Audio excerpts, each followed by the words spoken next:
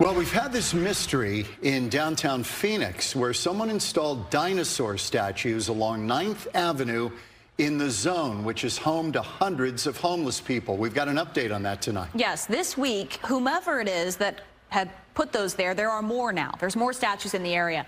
Fox 10's Stephanie Bennett joins us live with the details tonight. Steph? Good afternoon, John and Christina. Yeah, we're here off 9th Avenue and Madison near Jefferson Street, and it's a complete mystery on who put these statues right here up in the zone. Now, these statues have triceratops.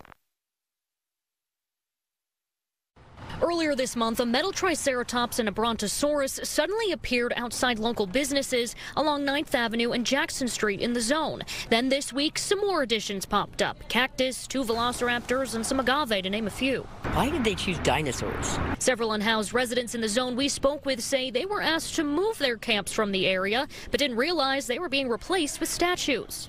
They could have done something better with it, I think, because one, that's wasted property, and I think it's wasted brass. But others in the area say they kind of like them. They're cute.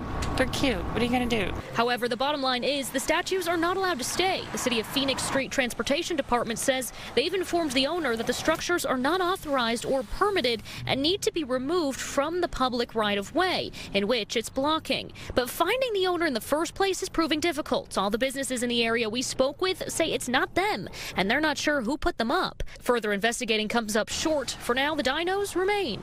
I was a little on the shocked side because of the simple fact there's no kids down here. And it just didn't fit right. Yeah, and John and Christina, we've been repeatedly in contact with the City of Phoenix and their transportation department. We're still waiting back from them to hear if they know who put these up, where they are, and if they're going to comply with removing them.